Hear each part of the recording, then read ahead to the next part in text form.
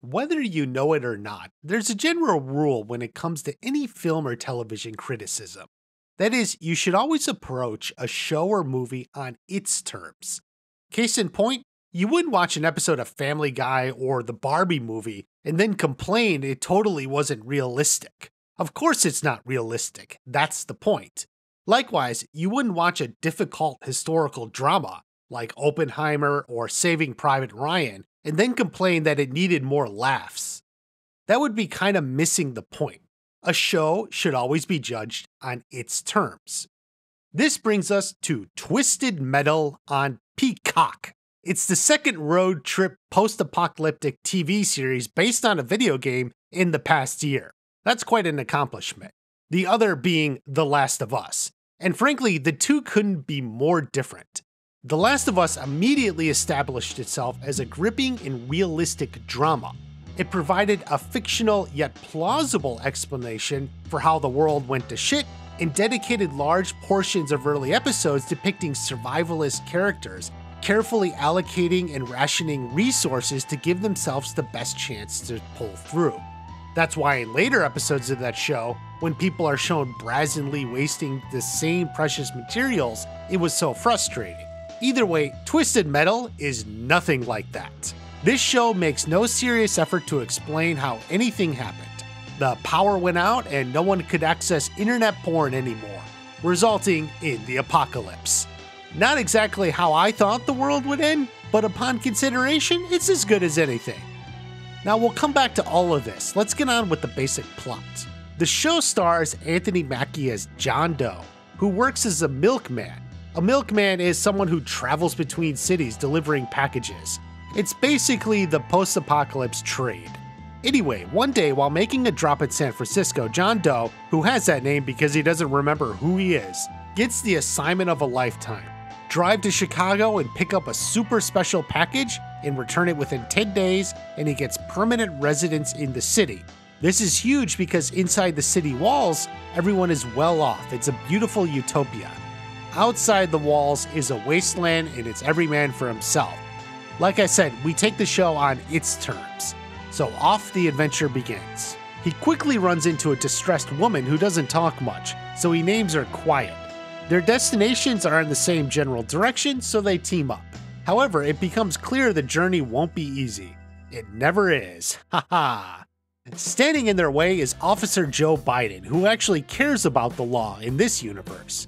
He's looking to end the anarchy and bring back law and order. However, it tends to look more like regulation and bureaucracy, with the utmost importance on ensuring everyone has a license to drive. It's topped with cruelty and an anything I say goes attitude, so I guess fictional Joe Biden is like real Biden. He's also always stoned, that's why it says that on his name tag. But the even greater threat is Sweet Tooth, an unpredictable psychopath clown who lurks around Vegas. After a bit of coming to, he goes on a murderous rampage against, well, Officer Biden. He attacks all the checkpoints and bureaucracy centers. This is very much an every man for himself world, and it's actually refreshing to watch two enemies of the main character duke it out between themselves. Either way, the series follows the road trip formula, with each episode being a new stop or obstacle on the way to Chicago and back. Okay, first let's talk about the good. John Doe and Quiet are two very well conceived and written characters. Considering this is from a video game where there wasn't much to go on, their complexity and three-dimensional feel is really impressive. Their relationship and trust grows every episode and comes out with a lot of creativity. This is easily the strength of showrunner Michael Jonathan Smith. He excels as efficient character development. This scene in the first episode where John Doe looks at his family is one of my favorites. It combines character development with the cars in a creative way. Also, the writing team found some unique ways for the two leads to have sex. No boring missionary position here. After them, Sweet Tooth was almost a shock as a villain. He's obviously big and scary, but his personality is that of a genuine crazy person, completely unpredictable. It's long established that fear of the unknown tends to make the best suspense in movies. In this case, you never know what Sweet Tooth will do next. He's violent and completely unhinged. This all makes him more threatening and exciting to watch than anything you've seen in a while. By the time you get to the end and Stu lights his head on fire, you're like, yeah, that makes sense. The show earned this moment. It's so rare to see a villain created so well, and you can almost recommend the series to someone on the strength of this character alone. The actor is Joe Samoa, and the voice is done by Will Arnett.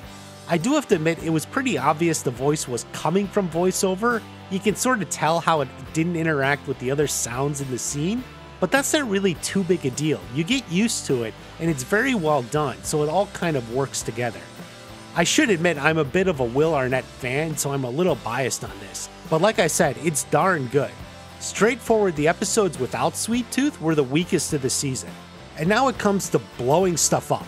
That is, the car action scenes. As this is what the game was all about, it's kind of the bread and butter of the show. This was all a lot of fun, as it's something we haven't really seen before, not like this. Now, it was so good, it's a shame that it was mostly lacking. I suppose this is partially due to the budget and not wanting too much of a good thing, but most of the action scenes on foot were kind of lame or even stupid. The stuff in the cars was great. I would easily put the massive car fight at the beginning of the finale as the best part of the season. We only needed more of stuff like this. So now that we've gone through what the show did well, I have to cover at least some of the snags. I already mentioned that all the action scenes out of the car were weak, and sometimes silly. I did not like the fight with the preacher, but unfortunately that's not the whole of it.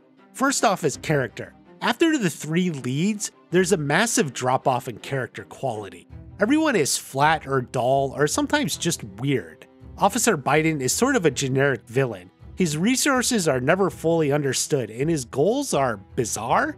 As I said, it seems he just wants to recreate bureaucracy. His backstory was pretty interesting until the end with the gratuitous implication he shot an innocent child. Never have I been so emotionally turned against a show. Plus, it doesn't even make character sense, as someone like him would panic, experience trauma, and leave it all behind, vowing to never touch a gun again. Except instead here, he doubles down and becomes sort of a ruthless enforcer who will kill and mutilate random innocent people with ease. I'm not buying it. It's a horrible decision masquerading as enlightened social commentary. And now let's look at the biggest problem with this series. You recall at the beginning of the video, I mentioned how we have to take every show on its own terms. Basically, the show itself will tell us what it is and how we should react to it. And so we do. Right at the top, literally the first scene, the show is an action comedy. John Doe is fleeing a mall in a gunfight on wheels. That's all well and good, except the show wants two things consistent with any action comedy. One, the action is exciting and suspenseful, like any action movie. And two, the comedy is funny and serves to enhance everything else. This is all well and good, except the show does not blend these two at all, like it's really bad. Here, the comedy constantly subverts the action. Suspenseful and exciting moments are ruined with out-of-place jokes. You see, it's one thing to have a character cracking jokes in the middle of the fight, but they still have to remember they're in the middle of the fight. If the character breaks and just says something stupid that would get him killed, you're taken out of the suspense. Now, if the action was meant to be more cartoon-like, or something like the old Batman show, then ridiculous pauses and stuff would work. But here the show asks us to be fully engaged with the fight scenes, except when we do that, it then subverts it with comedy that would get the characters killed. You can't have it both. It does not blend together. The show just can't get out of its own way. The two need to work with each other.